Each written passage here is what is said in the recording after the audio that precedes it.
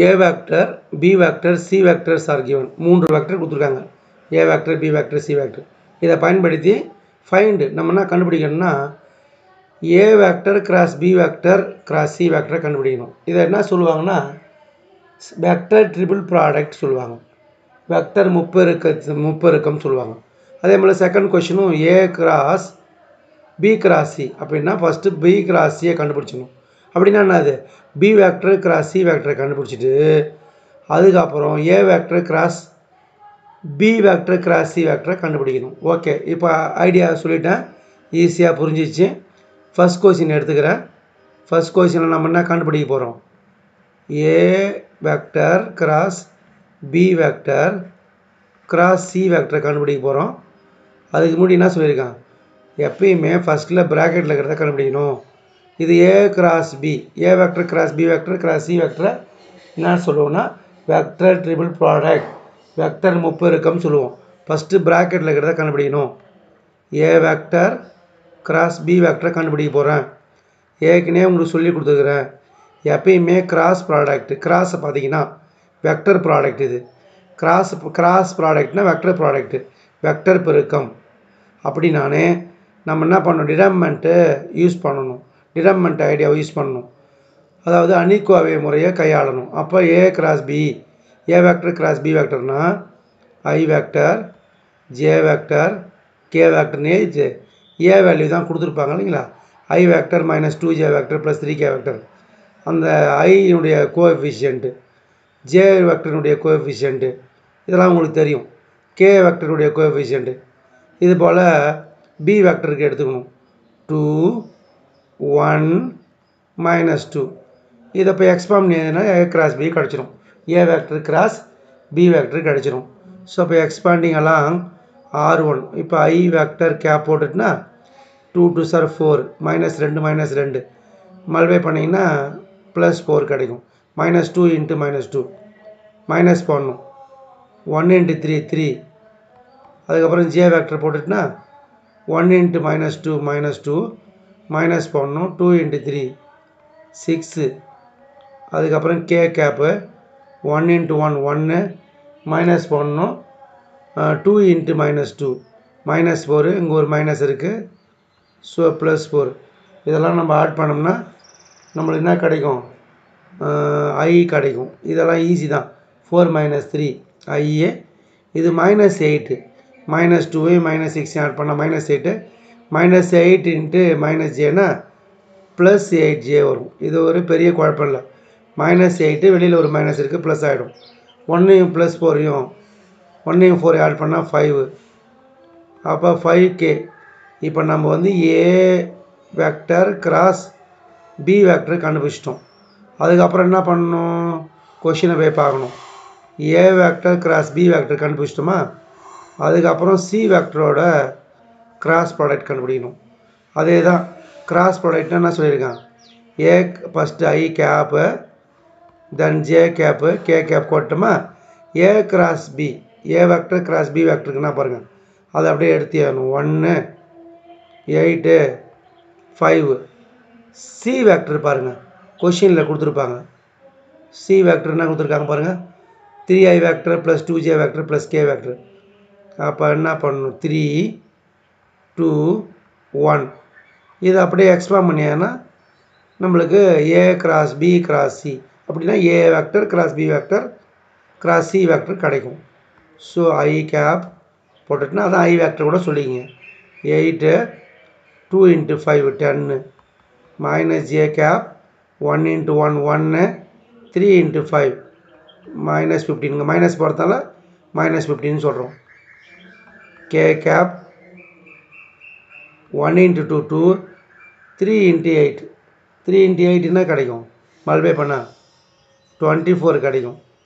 So அப்போ அடுத்த step நம்ம என்ன பண்ணலான்னா ஈஸியாக பண்ணலாம். என்ன பண்ணலாம் அப்படின்னு பார்த்தீங்கன்னா 8 - 10 -2 கிடைக்கும். அப்போ -2I. 1 - 15 1 - 15னா -14, இங்கே ஒரு மைனஸ் இருக்குது, +14J. அதுக்கப்புறம் 2 - 24, அப்போ -22 கிடைக்கும். -22K. நம்ம A cross B cross C கண்டுபிடிச்சிட்டோம். ஃபர்ஸ்ட் கொஸ்டின் ஓவர் கண்டுபிடிச்சாச்சு. இப்போ செகண்ட் கொஸ்டினுக்கு போகணும். செகண்ட் கொஸ்டின்னா கொடுத்துருக்காங்க பாருங்கள், ஏ கிராஸ். இப்போ ஏ வெக்டர் கிராஸ் ப்ராக்கெட்டில் B vector cross C vector கொடுத்துருக்காங்க. இதுதான் கண்டுபிடிக்கணும். ஃபஸ்ட்டு எப்பவுமே நம்ம என்ன சொல்லியிருக்கேன், ப்ராக்கெட்டில் இருக்கிறத கண்டுபிடிக்கணும்.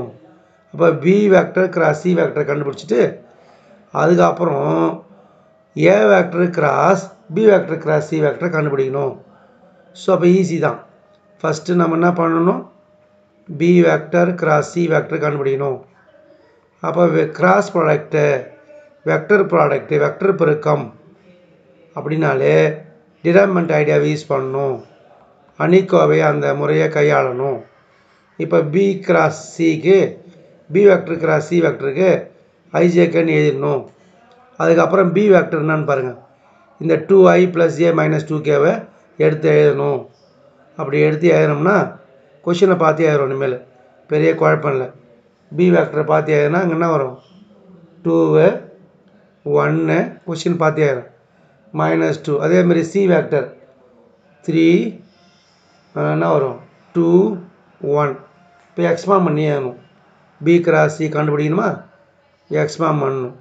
இப்போ ஐ கேப்பை 1 × 1 1 மைனஸ் பண்ணணும். 2 × -2 -4, இங்கே மைனஸ் இருக்கிறதுனால +4 ஆகும். J cap போட்டுட்டோமா. அதுக்கு அடுத்த ஸ்டெப்பில் 1 × 2 2 வரும், மைனஸ் பண்ணணும். 3 × -2 -6, இங்கே ஒரு மைனஸ் இருக்கிறதுனால +6 மாறும். கே கேப்பை 2 × 2 4 -3 × 1 3. அடுத்த ஸ்டெப்பில் ஆன்சர் ஈஸியாக பண்ணலாம். 1 + 4 அது 5 வரும். ஸோ அப்போ என்ன பண்ணணுங்க, நம்ம 5 ஐ கேப் இது ரெண்டுத்தையும் ஆட் பண்ணால் 2 6 ஆட் பண்ணால் 8, இங்கே மைனஸ் இருக்கிறதுனால -8j. 4ல் 3 போச்சுன்னா 4 - 3 1. அப்போ 1 × k 1k. இப்போ இந்த ப்ராக்கெட்டில் இருக்கிறத கண்டுபிடிச்சிட்டேன். B vector cross C vector கண்டுபிடிச்சிட்டேன். அதுக்கப்புறம் கொஷினை போய் பார்த்தோம்னா நம்ம கண்டுபிடிக்க வேண்டியது என்னது, A cross B cross C, A வெக்டருக்கும் B cross C வெக்டருக்கும் cross product கண்டுபிடிக்கணும். வெக்டர் ப்ராடக்ட் கண்டுபிடிக்கணும். வெக்டர் பெருக்கம் கண்டுபிடிக்கணும். ஸோ அப்போ என்ன பண்ணுவோம், நம்ம டிடர்மினன்ட் ஐடியா தான் யூஸ் பண்ணுவோம். எப்போல்லாம் நம்ம கிராஸை பார்க்குறோமோ அப்போல்லாம் டிடர்மினன்ட் ஐடியாவை நம்ம யூஸ் பண்ணணும். டிடர்மினன்ட் அணிக்கோவை முறையை பயன்படுத்தணுன்றதை நம்ம தெரிஞ்சு வச்சுக்கணும். ஸோ அப்போ ஐஜேகே போட்டுருவோம். அதுக்கப்புறம் ஏ வெக்டர் கொஷினை பார்த்து எழுதுவோம். ஏ வெக்டர்னால் பாருங்கள், I - 2j + 3k. ஸோ அப்போ I ஐனா 1 -2j அப்போனா -2 போடணும். 3k அப்படின்னா 3 போடுவோம். B vector cross C vector கண்டுபிடிச்சி வச்சுருக்கோம் பாருங்கள். அதிலேருந்து பார்த்தீங்கன்னா 5 -8 1. இப்போ எக்ஸ்பாண்ட் பண்ணி எழுத வேண்டியது தான். எழுதுனா ஆன்சர் கிடச்சிரும். ஸோ ஐ கேப் எழுதிட்டேன். ஐ கேப் ஒழுங்காக போடுறேன். அப்போ ஐ கேப் ஐ வெக்டர் கேப் ஓகே, ஐ கேப் தான். Okay good. இது பண்ணால் -2 மைனஸ் பண்ணணும். 8 × 3 -24 -8 × 3 -24. இங்கே மைனஸ் இருக்குது, அப்போ +24 மாறும். ஜே கேப் இந்த இடம் ஐ வெக்டர் ஐ கேப். ஓகே புரிஞ்சு போச்சு.